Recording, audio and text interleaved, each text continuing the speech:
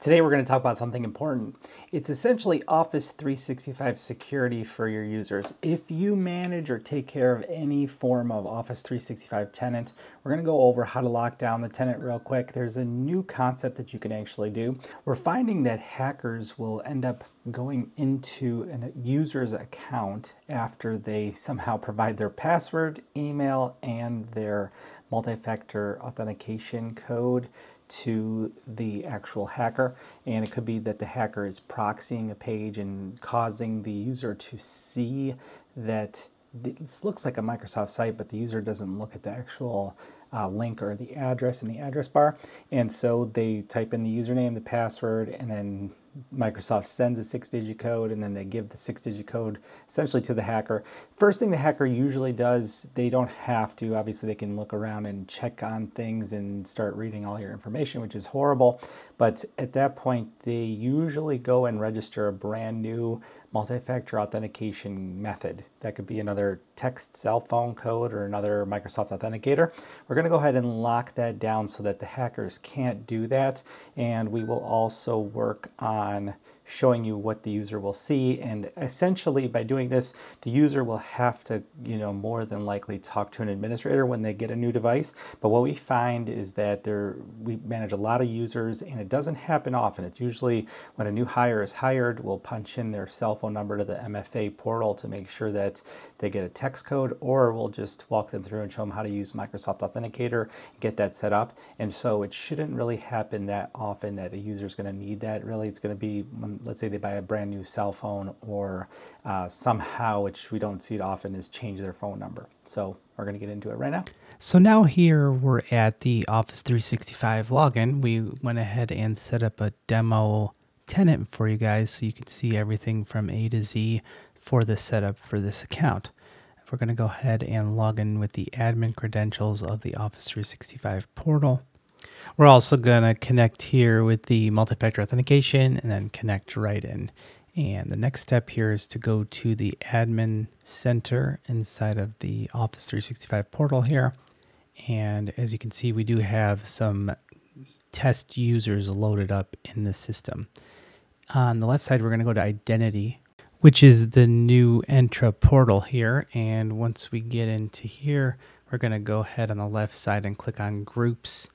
And then we're going to go ahead and go to all groups as well, as you can see.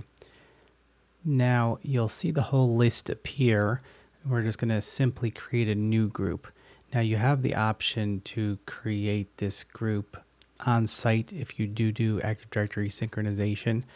But for this demo, we're going to mention that you can do it at either spot. You just have to create the group and then sync it. But we called it block MFA changes, something simple like that. Go ahead and select all the users. Now you don't have to pick all your users. We probably do recommend it though.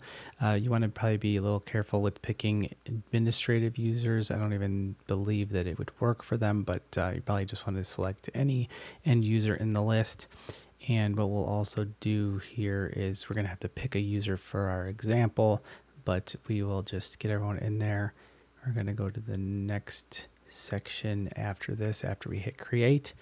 Now that we're in the groups, we're done with it. We're going to go to protection on the left side and then go to conditional access under that. In here, we're going to create a brand new policy that is going to help us actually block the users from logging in and changing their MFA. So we'll go ahead and name this something similar as well. And for users, we have to click it, and then on the right side, include certain users and groups, and select it. And then we're going to find the block MFA changes. So just like you see in the picture, that's what we have to do. For target resources, we have to hit this drop down box and go to user actions and then select register security information. So our goal is to block the user from registering security information. Now, as you can see here, we are not actually doing anything else inside of the network section or the conditions section.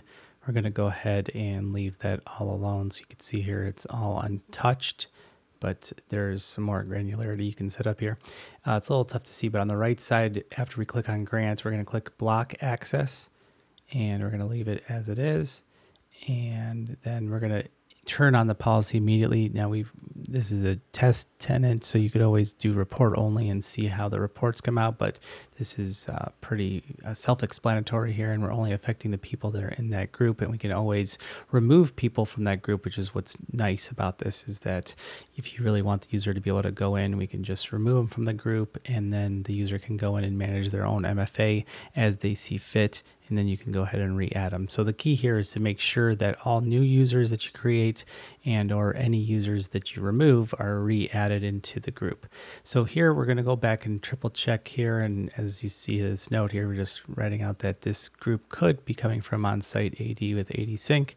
And so anytime you make changes, obviously you want to continue syncing them if you are doing them with on-site Active Directory, but that's just a reminder there.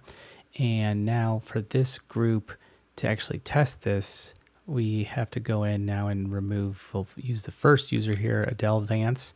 We'll go ahead and remove her from the group, and it says it's successfully removed. So now she's gone, and then she'll be our good test person that we can use in another quick session here to check and see what happens. So now that she's removed from the group, we expected that she should be able to log in and have access just fine to the actual portal as herself. So here we're going to sign in as another user. We're going to log in as her, punch in her email address and password, and then also do her own MFA confirmation.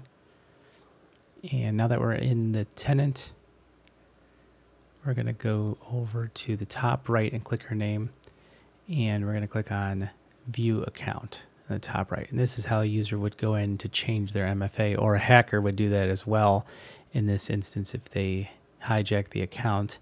So now you can also go to myaccount.microsoft.com as well if you'd like to go directly to this location to test it out for yourself. And so we'll click on update info under security. We'll also select the account again, and we'll confirm that yes, we can get here. This shows a cell phone number and password details. They're all right here. So we know that she is now out of the group and she's able to modify it. So now we'll go ahead and re-add her to the group for our test. And then you'll see now her name does appear, obviously doing this as the admin account. And now we're switching back to the tab of her account. And we're going to just refresh this real quick.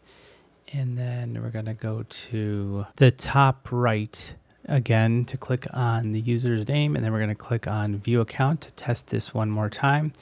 And then you'll notice here we'll click on update info under security info, and we'll make sure that we're using her account.